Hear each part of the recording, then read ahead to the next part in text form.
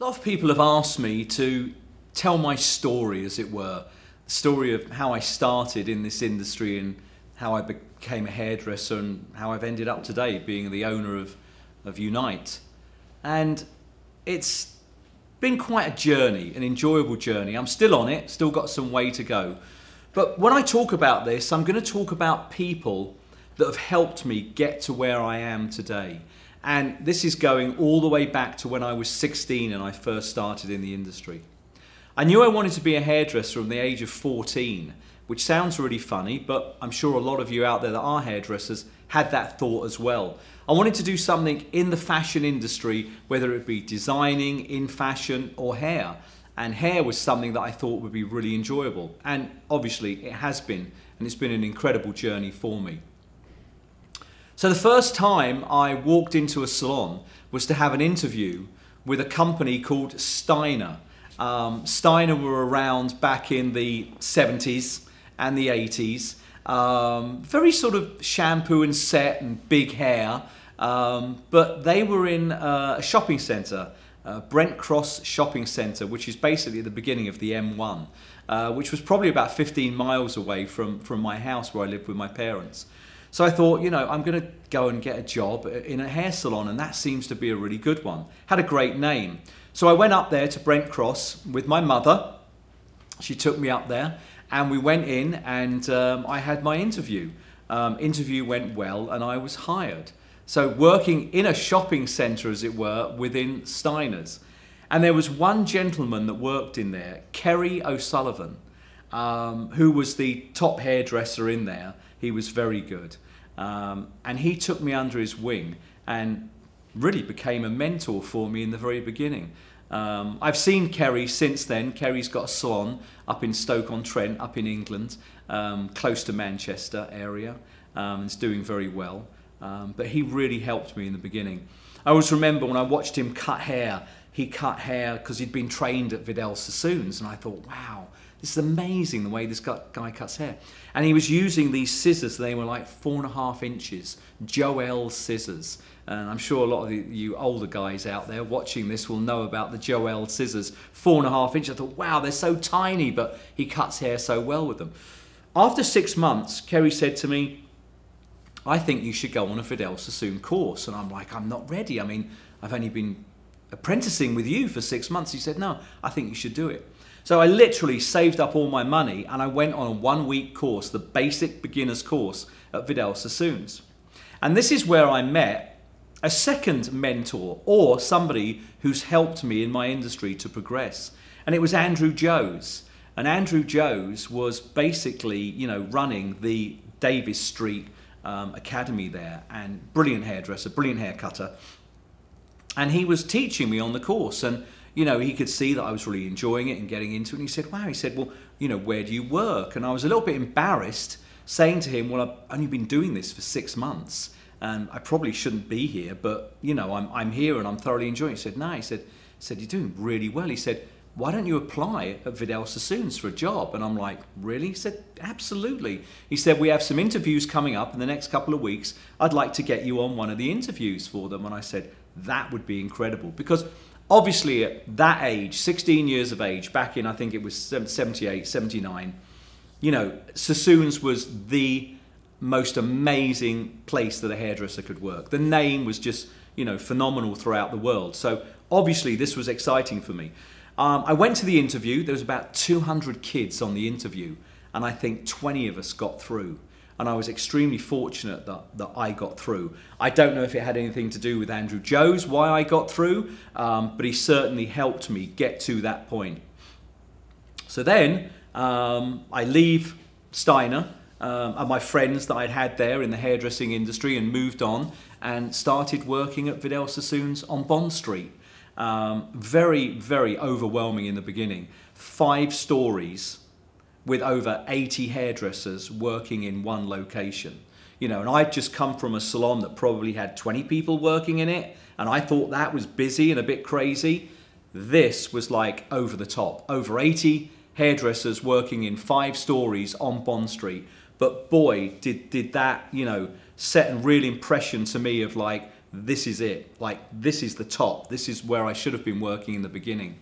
So I worked there and built up, you know, on my training days. And our training days were every Tuesday and every Wednesday evening. So at 6 o'clock, when the salon had closed down, we had 2 hours of training, you know. So I did that every week. And the other thing that I did, and they offered us to this at Vidal Sassoons, which I thought was brilliant, was, you know, our days off were Sunday and Monday, hairdresser's weekend. And they asked me if I would be interested on my day off on Monday going to the London College of Fashion and doing a course at the London College of Fashion. It was a 2-year course, so literally every day off, apart from in the summer breaks, I would be going on my day off to the London College of Fashion, which I thought was amazing. They paid for it all for me, which was incredible. So I took the course and we did fashion design and hair work at the London College of Fashion, and I was able to leave there with distinctions, which was brilliant, and thoroughly enjoyed that. While doing that, I was obviously working on my way to become a stylist in the salon because I was still an apprentice at Vidal Sassoons. When they closed the Bond Street salon down, I moved to South Molton Street, and there was a gentleman there that was managing the salon called Michael Stannard. And Michael really, I would say, looked after me in a big way. He saw how energetic I was and how I wanted to grow and become a stylist very quickly. H. Peters, who was the art director in that salon, really helped me with my work, honing my skills and getting me to where I, you know, needed to be. He was one of the top art directors. And the other thing that was great about H. Peters was one of the 5, I would say, hairdressers out of Vidal Sassoons that would do session work. Editorial magazine, London Fashion Week, and he helped me hone my skills with dressing hair and working with hair. So then when I did become a stylist on the floor, I was able to be another one of those hairdressers that weren't many of them, but Vidal Sassoons had, that would go and do editorial work and London Fashion Week with H and with some of the other guys, you know, that were doing those sessions, which was great. So literally by the age of, I think I was 18 and a half, nearly 19, I became a stylist on the floor at Vidal Sassoons, and I started work on Sloane Street in Knightsbridge, and building up, you know, my clientele there, which was great. And also doing the session work. So, you know, a couple of days a week, I would be off working with a magazine, or when Fashion Week was happening, I would be doing Fashion Week in London, and then I'd get on the tube and we'd fly to Paris and do Pret as well, which was great. And this is when I was like 19, 20 years old, which was a real buzz. It was absolutely amazing. Then at the age of 21, Vidal Sassoons, the American group, was taken over by the original British group, Hair Care Limited. So, you know, they approached me and said, would you like to work in America? And in the beginning, I sort of said, no, I'd rather go to Germany, you know, because I'm a bit of a car buff and I wanted to, you know, buy a nice car and drive home on weekends from Germany if I was working in Munich or somewhere like that. And they said, you know, no, we'd really like you to work in America. Try it for a couple of years. So I said, okay. So at the age of 21, and I remember it was 1983, August the 1st, was when I flew to America. So that, you know, makes it, you know, 39 and a half years that I've been in America now. But I remember landing in America, and I started working at the academy in Santa Monica teaching to get my license, as it were, my cosmetology license, which obviously was very alien to me coming from Europe. But I did work in the academy, teaching in the academy in Santa Monica, and then got my license and started work on Rodeo Drive in Beverly Hills.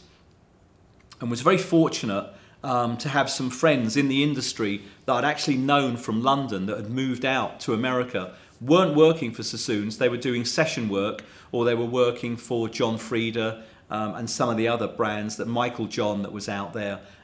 So it was great because I had some friends that I knew from London that were in the industry. And the nice thing about it was they knew that I loved cutting hair and I was pretty good at cutting hair.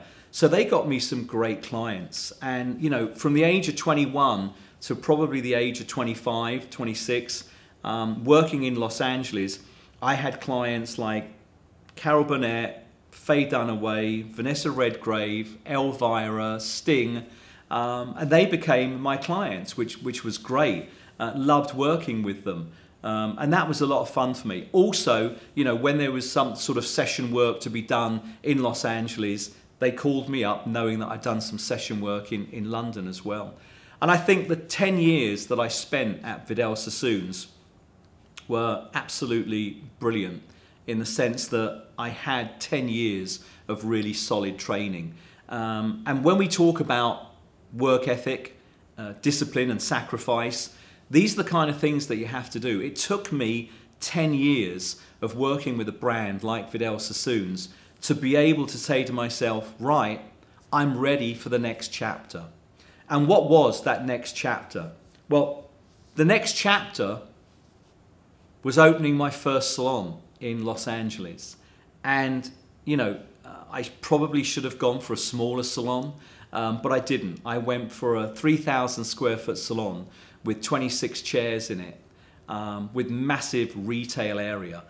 We were almost, when we opened, in 1986, 87 when we opened, it was a beauty supply in the front before beauty supplies ever existed. So it was in a shopping mall because I wanted to be open 7 days a week. I wanted to make sure that I could capture all of the clients that needed to come in Sunday and a Monday when most salons are closed. I wanted to be open so we could accommodate those clients. And we were open till 9 o'clock at night, majority of the week. Obviously for clients that wanted to come later after work. And the retail area in the front was very important for me because I knew that clients, you know, wanted to have a way of being able to get products that the stylists were using on their hair in the salon. So we opened the salon and it did extremely well. And from there I went on to open four more salons. And I probably had about 120 hairdressers working with me over the years that I've had the salons. That was a lot of fun. It was enjoyable. Making sure that when clients walked through the door, they not only felt good when they left, but they looked amazing as well. Had a training program for all of the assistants in there, and we trained the assistants up pretty much the same way that we did at Vidal Sassoons. So I took a page out of their book and said, right, if we're going to have an amazing salon, if these salons are going to have great quality in their work, then the staff have to be trained properly. So every week we would have staff training for anybody that was a stylist. They still had to have some training, and all of the assistants had 8 hours of training every week to make sure that when they did go on the floor as a stylist, they were prepared to take on anything that walked through the door. So working with those salons, I not only had fun running the salons, working in the salons, but I was also asked by numerous product companies to become their art directors and literally do their photo shoots, do their product developments, and go on the road and teach for them as well. So I think, you know, 3 companies over the 10 years, 15 years, sorry, of working in my salons, I actually worked with 3 major companies. And I did some of their big product releases, did some of their big shows, always did the big shows, whether they be New York, Chicago, Los Angeles, traveling around. And then after I'd done that for many years, I said, you know what? I think I can create a product company on my own. And everyone I talked to was like, you're crazy. You're absolutely nuts. It's never going to happen. And I'm like, no, I think I can really do it. And that gave me more incentive to want to do this more and more. When somebody tells me you can't do something, it makes me want to do that more and more. It makes me want to prove to them that you're wrong. It can be done. So literally 2003 is when Unite was born, as it were, when it came into existence. And a couple of the people that helped me bring this brand to fruition and are still with me today, Nikki Newbath, that was my general manager of all of my salons. She started with me when she was 18 as an esthetician and became a phenomenal general manager from that. And, you know, she wanted to come on board with Unite and work with me when I sold the salons. And I said, absolutely, it'd be great. And then another friend of mine who I'd met through some other friends, Jared Trombetta, who I met when he was 20, I said to him, you know, this is the plan of what I'm going to do, and I'd love you to come along with me.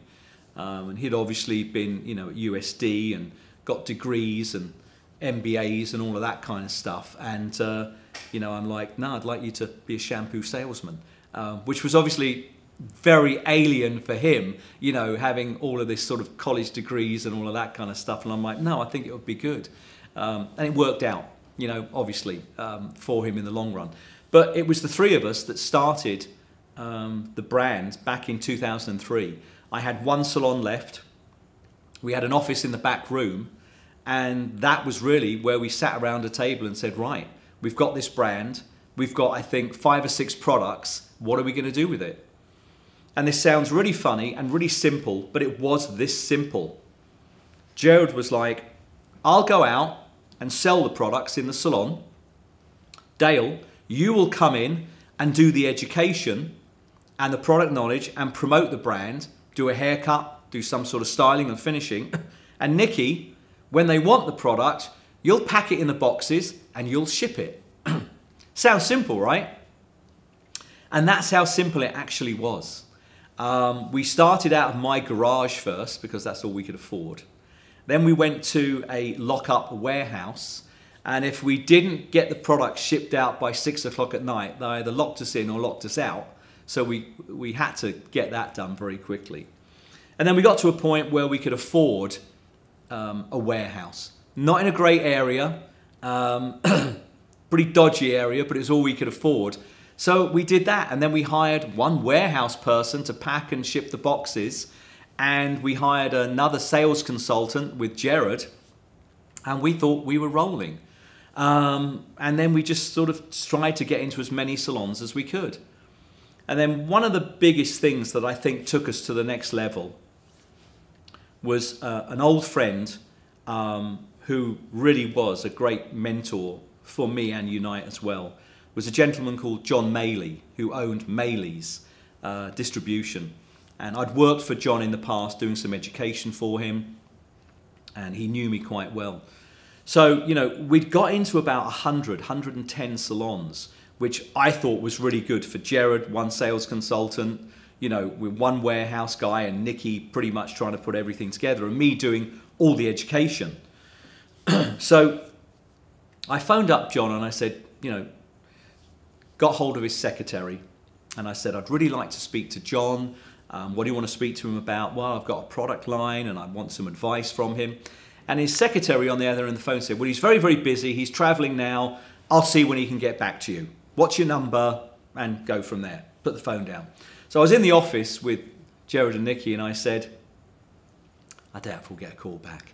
He seems pretty busy and I don't even know if his secretary will even pass the message on.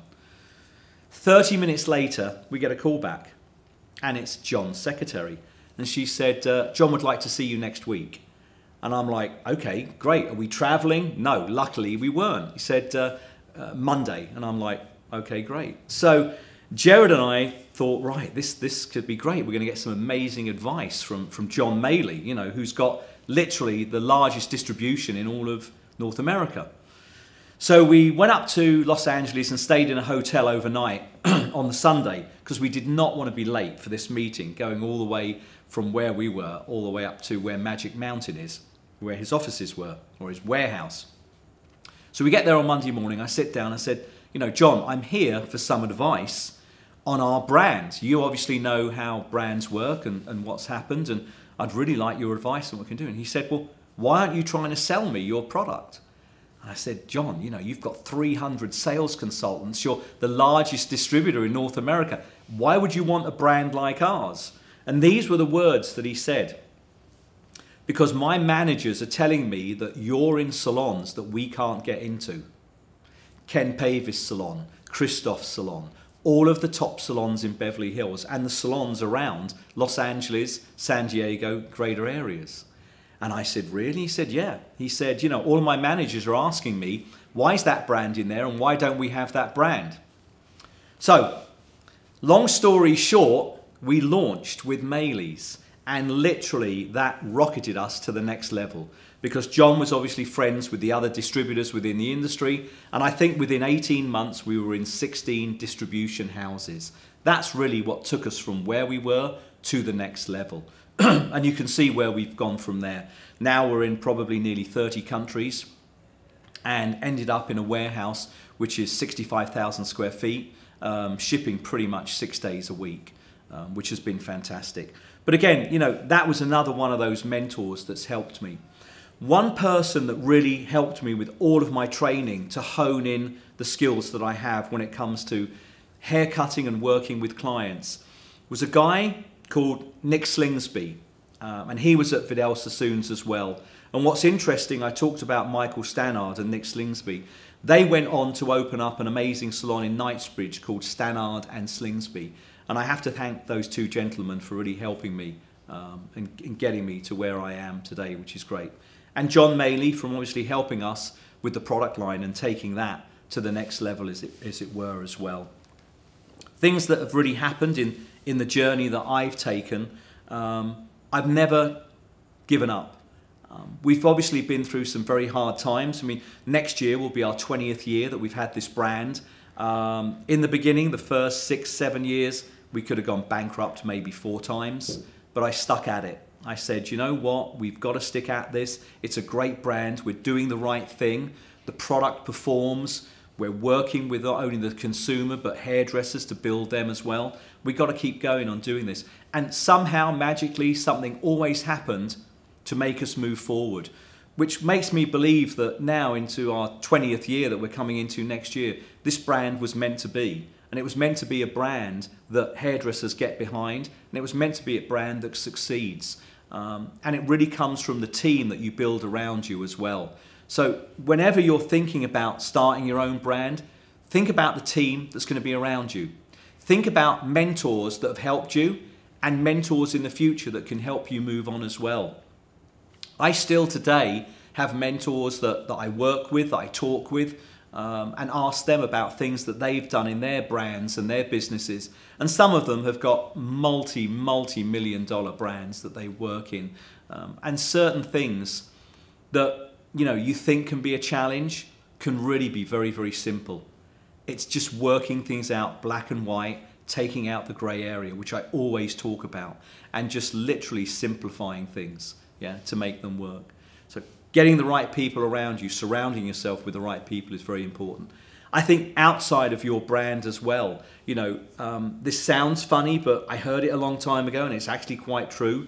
Surrounding yourself with successful people actually helps you become successful as well, because you look at what they're actually doing to become successful, and you look at those people and see what they do in their day-to-day activities that makes them successful as well. And I guarantee you, none of them are lazy. All of them have discipline, all of them are sacrifice, and all of them have a passion for what they do. And that's really what it takes. I hope this short story really helped you learn a little bit more about me and what I do. My journey is far from over with Unite. We have a long way to go. Obviously, Go 24/7 is another amazing brand that we're going to be working on a lot more as well.